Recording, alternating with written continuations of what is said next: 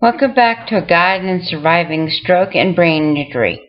Now this one is number 8 in our series. I found a lot of information about this stroke, unfortunately, and it's a thalamic stroke. So when a stroke affects the thalamus, it is because the artery in this area deep within the brain has been affected. Thalamic strokes fall under the category of subcortical strokes or lacunar strokes, which affect the deeper brain regions beneath the cerebral cortex as opposed to the outer cortical region. When a stroke occurs, it is a medical emergency as brain cells begin to die within minutes of losing the blood supply. Blood flow needs to be restored as soon as possible to save a person's life. Survivors of a stroke that receive swift, massive, fast treatment usually experience fewer secondary effects and functional impairments than those who receive delayed treatment. After a stroke has been medically treated, rehabilitation should begin as soon as possible to address any resulting secondary effects.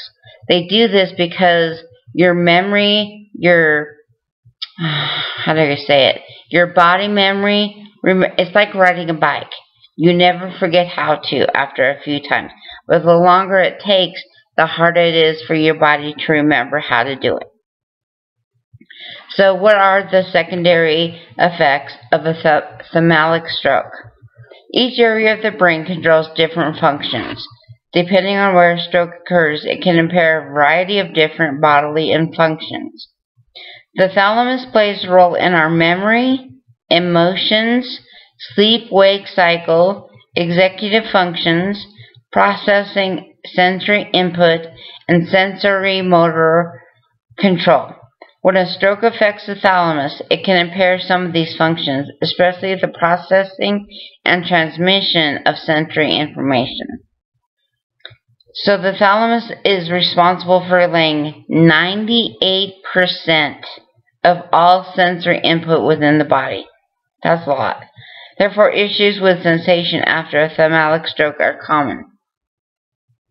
Potential secondary effects include numbness or tingling sensations, sleep disturbances. Patients may suffer insomnia after a stroke, in the thalamus, obviously. Amnesia. A thalamic stroke may result in memory loss. Vascular thalamic amnesia. That's what it's called. It can affect long or short-term memory. It can also be accompanied by a shift in personality. Changes in attention, along with memory, is a high-level cognitive skill that the thalamus plays a role in. Thus, a stroke in the thalamus can affect an individual's ability to pay attention. Speech difficulties. Language and communication difficulties such as aphasia may occur after a stroke. Hemispatial neglect. This causes the individual to be unaware of the environment on the expected side of their body, opposite the side of the brain that was damaged. It usually occurs when the right hemisphere of the brain is affected, in this case, the right portion of the thalamus, which causes neglect in the opposite side of the body, which is your left side. Vision impairments. There are many types of vision impairments that can occur after a thalamic stroke, such as diplopia, double vision, which I have, or hemanopia, where half of the visual field is missing. Difficulties with balance. The brainstem, which is near the thalamus, helps regulate vertical eye position and head posture. When these functions are affected by a stroke, it can result in poor balance, which can also result in a poor gait. Central post-stroke pain. This involves chronic neuropathic pain, also known as thalamic pain, when following a thalamic stroke. Thalamic pain is a chronic condition that can have delayed onset. Sometimes it can take months or even years after a thalamic stroke for the pain to develop. It's relatively common complication, affecting up to 8% of individuals following this stroke. It may start off as impaired sensation and later progress into thermal dysregulation, such as freezing or scalding sensations. Over time, it can continue to progress to severe chronic pain. This makes it essential to communicate with your medical team if you are concerned about changes in your health and well-being after a stroke. Recovery from a thalamic stroke revolves around restoring and compensating for the abilities that were compromised by the stroke. Not all secondary effects can be partially or fully resolved, but the intensity and timeliness of rehabilitation has a meaningful impact on how much of function a person can recover. Pursuing intensive rehabilitation early on and making an effort to integrate skills learned during rehabilitation into your daily life optimizes recovery outcomes. I can't say this enough. So when the therapy ends, you must, not have to, must continue to grow, continue to practice, continue to rewire your brain so those functions can come back. So here are some of the steps you can take. Physical therapy. When a thalamic stroke leads to motor impairments, physical therapy can help restore movement in body. It may help improve posture, gait training, and strengthening as well. If needed, physical therapists are also able to recommend and train individuals how to use the appropriate type of walker or cane to move around safely. Occupational therapy. It also helps survivors regain mobility, particularly related to activities of daily living, such as eating and dressing. OT can also educate individuals on adaptive equipment and compensation techniques to help minimize difficulties in daily tasks, such as using a grab bar or a shower chair for those with poor balance, which I have both. The benefits of therapy occur through repetitive experience and practice. Let me say that again. The benefits of therapy occur through repetitive experience and practice. The brain attempts to become efficient by creating and strengthening neural pathways for tasks that are frequently experienced. A phenomenon is known as neuroplasticity. So, home therapy, very important. It is likely that insurance will cover some PT and OT after a stroke. They may even pay for a therapist to come to your home for a short time. However, once insurance stops covering visits with your therapist, it's critical to keep exercising at home to maintain and further your progress towards recovery. Number 4, sensory reduction. After a thalamic stroke, it's common for survivors to experience sensory issues such as numbness, tingling, pins and needle sensations, or even pain. Sometimes the brain can adapt and regain the ability to process sensory information through a therapy called sensory retraining. I think I did that in my OT video a while back, that I had a whole bunch of objects in a sack, and I would reach in and try to tell you what I was feeling, and figured it out before I pulled it out and saw what it was. One example.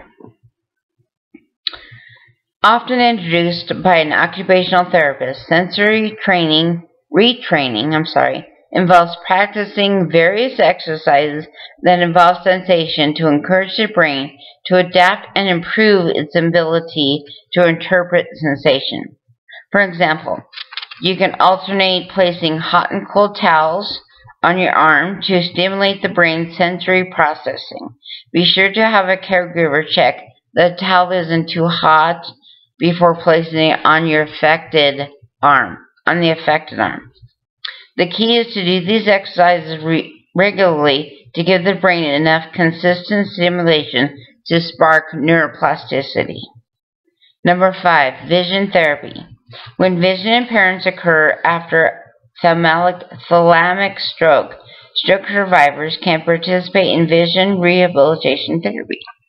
Vision therapy often involves various eye exercises to retrain the brain how to control the eye muscles. Not all patients respond to this therapy, but some are able to achieve partial or full vision recovery. Vision therapy may also involve learning different techniques to compensate for visual field deficits or inattention, such as lighthouse strategy, which I'm currently practicing right now. It focuses on visually scanning side to side like a lighthouse light to see an entire area.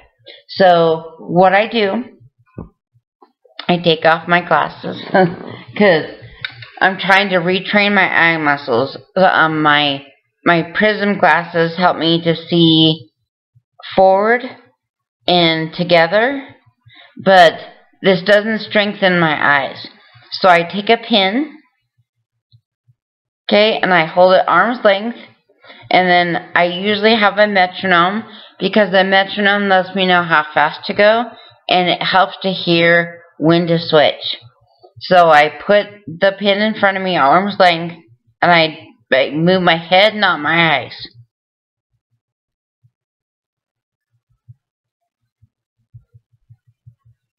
So that is basically what the lighthouse light theory is. And I suggest you do it because it has helped me. So the next on our list is speech and cognitive therapy. So some potential secondary effects of a thalamic stroke include speech difficulties and changes in executive function, such as working memory loss or changes in attention span. A speech-language pathologist is best expert to seek help from.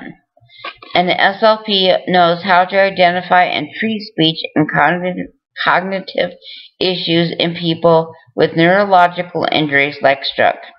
It often works best to start therapy with an SLP and continue therapy primarily at home with the guidance of your therapist. 2 SLPs actually create an app for your phone that individuals can use at home called the CT Speech and Cognitive Therapy app. Your SLP can assign exercises for you to practice at home, or the app can provide an assessment and recommend exercises based on your ability level. Number 7 is pain management. If you struggle with central post-stroke pain, then seeking treatment is critical. Some stroke survivors may find relief through medication or alternative medicine. When non-surgical pain treatment options fail to provide relief, talk to your doctor about surgical options such as a permanent spinal cord stimulator implant. It's crucial to both seek social support and medical treatment for your overall wellness and to minimize depression and other potential psychological effects with living with chronic pain. Recovery time after stroke varies from person to person. This is because every stroke is different and every recovery is different. While it's impossible to predict recovery time for any single person, it's worth mentioning again that the intensity of rehab has a significant impact on recovery. Only you can do it. When a stroke survivor stick with a consistent rehab program after discharge from inpatient therapy, they see better results than individuals that stop pursuing rehab. This is why a motivating home therapy is often essential for recovery. Whether it has been months or years since experiencing a stroke, rehabilitation is worth pursuing, When you put in the work, the brain will respond. Recovery from a thalamic stroke will involve hard work and dedication from you. Nobody else. Unfortunately, you can do it. Nobody else can do it for you. During the early stages of stroke recovery, your medical team will assess your condition and any secondary effects that were sustained, such as changes in senses or balance. Then you will work with the team and therapists to address these issues. Your results will partially depend upon the consistency of your rehab program. Find something that motivates you and try your best to stick with it. So that was number 8. Number 9 is next. Remember, celebrate every victory, whether big or small. Keep the faith and hope, because you can recover. See you next time.